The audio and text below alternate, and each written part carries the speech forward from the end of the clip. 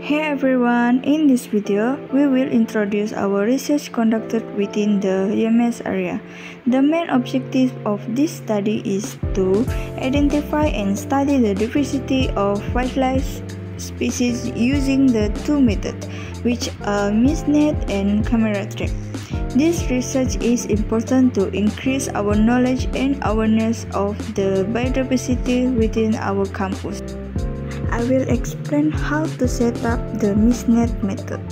First of all, we must choose a suitable location. The site should be along bird flight paths, forest edges near river or open areas close to canopy. Avoid areas that are too windy or near tall tree.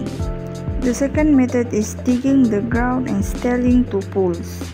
The ground should be dug at least 30 cm deep, and two pools should be planted according to the length of the mist net, which is 9 meters. In this step, ensure that the pools are sturdy and upright. The third step is installing the mist net. The mist net must be opened slowly to prevent it from tangling, so it will then be attached to the pools that were installed early.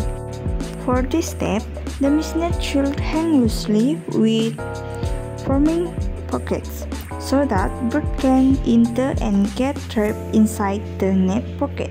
The fourth step is installation time. The mist net should be set up as early as 6 a.m. because this is the time when birds are most active. At 6 p.m., the mist net should be taken down to prevent unwanted capture. The last step is operation. The mist net will remain open for 12 hours per day and must be checked every 2 hours to reduce stress on trapped birds. This is our capture result on the third day at 10 a.m., which is Lepidura javanica. Disadvantages of mist net: first, not lethal capture.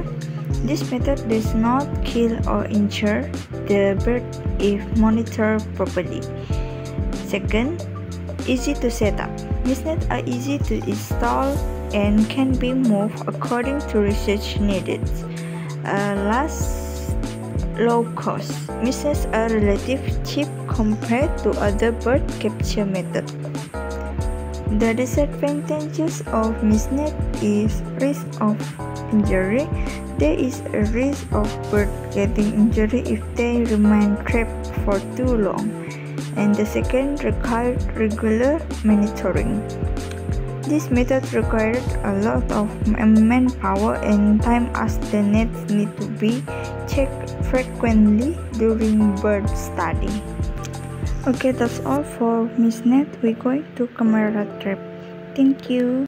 Hi, I'm Nurul Natashah. As a representative from Group E, will explain how to handle a camera trap using the correct method.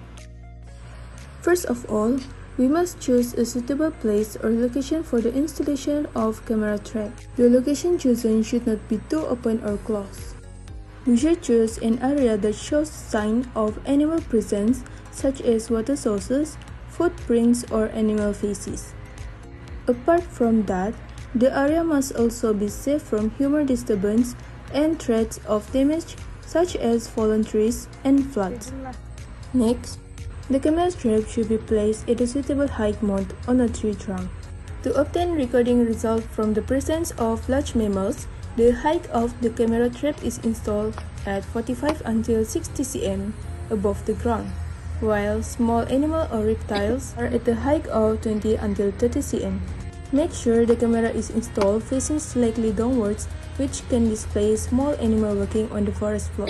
Avoid facing the camera towards the sunrise or sunsets, as this will cause the picture to be dark and clear.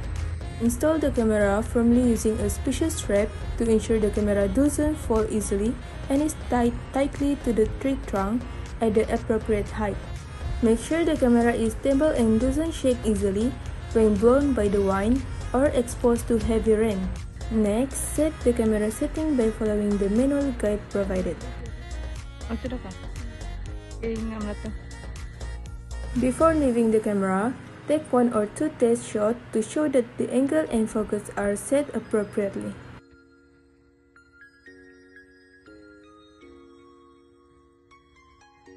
Once completed, the camera trap will be retrieved after being left for 5 days according to the lab manual to see the recording result of the presence of wild animal in the area. Here are the advantages of using camera trap to monitor the presence of wild animal, abundance, behavior, and activity pattern without disturbing them. First, the use of camera trap is indirect when we don't need to capture or handle the wild animal. Second, it is suitable for monitoring wild animals that are sensitive to the presence of humans and easily feel threatened or dangerous. And finally, it is a continuous operation where it has a long installation period, which is during the day and night. However, there is also a disadvantage to using a camera trap, which is that it requires a high cost. Camera traps are expensive because they have high quality and come with an SD card. In addition, recording is also limited to one place only. Camera traps are also sensitive to interference from the environment, such as moving leaves, rain, and sunlight, which can produce false recording. Overall, I hope the camera trap installation instruction in this video can help you to install the camera trap appropriately.